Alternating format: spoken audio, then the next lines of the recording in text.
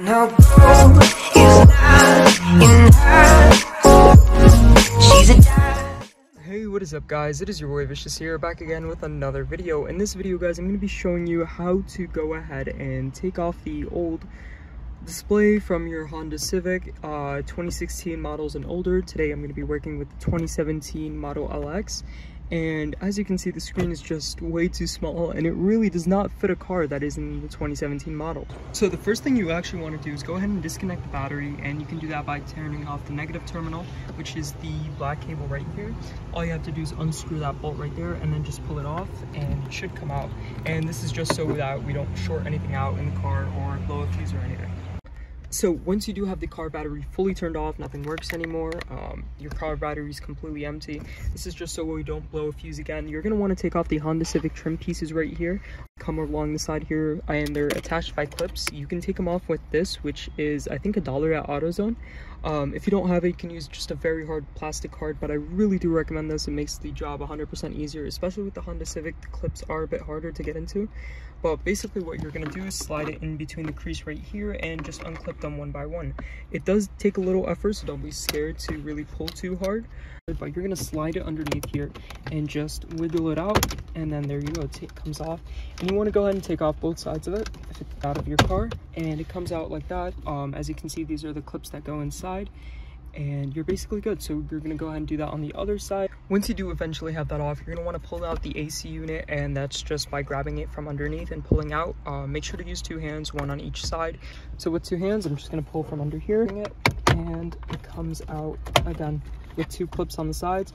And just make sure to unclip the cables right here. They have a little pull tab, and once you clip that in, it just comes out. And you can put this off to the side. You are going to need this, so make sure you don't throw it out. So I did forget to include this in the video, but you do have to take out these two screws that are labeled right here. And we're going to go ahead and do the exact same thing, pulling from under and then the top. And it comes out. And just make sure you actually unplug the cables in the back here before you pull it out all the way. You really don't want to yank any of these out. That can cause you some major issues, but just unplug all these cables out. So here you can see the old screen unit. It's really small. It doesn't look great at all. Go ahead and put that off to the side. You are not really going to need to use anything really from this. You're completely done with that. But what you do need now is the new screen. And here it is. So as you can see, it's much bigger than what we had originally. I mean, when you compare it screen wise, you're getting a much bigger experience, especially speaking about CarPlay and actually playing YouTube videos. So I have connected this before just to make sure everything was working before starting this video. One major thing that was freaking me out was all the wires and everything, and I wanted to tell you guys that you're not going to be using all the wires. So here's a bit of a diagram on basically what you need to connect. I'm hoping you guys can see this properly, but there's all the cables that you do need. The video output doesn't connect into anything. A lot of these don't actually connect into anything, but it's very simple. The cables are all labeled out. The instruction manual doesn't do a good job, but everything is just basically like Legos.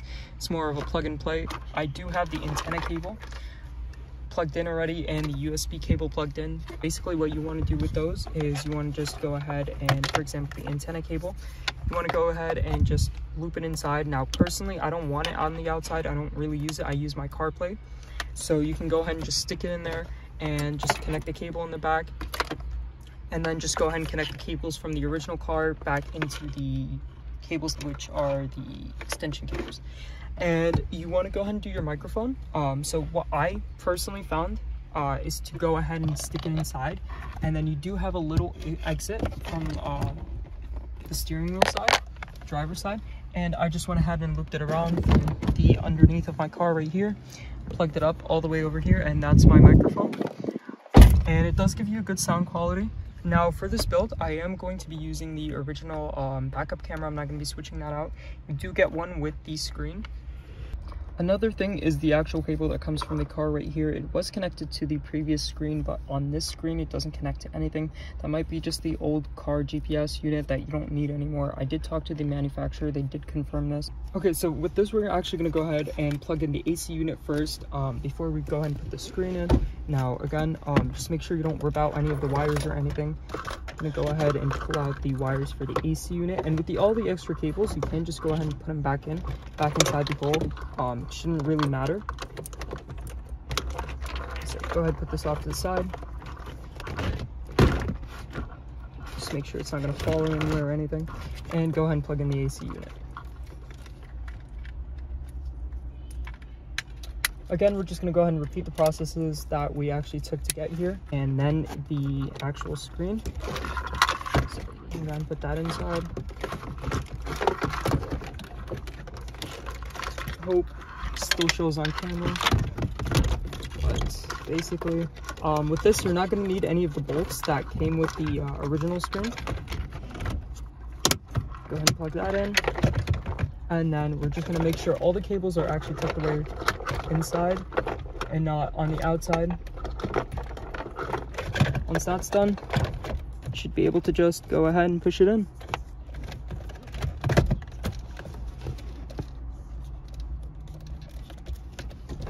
Looks like we are a bit over. Let's take this out.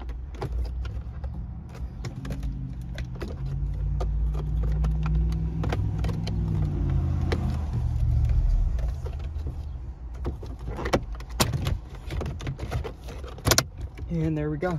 We now have the screen fully installed. Just make sure the clips are fully seated inwards, and you should be good. Now, before actually installing in the side skirts again, you do want to check that everything's working, you haven't blown a fuse or anything.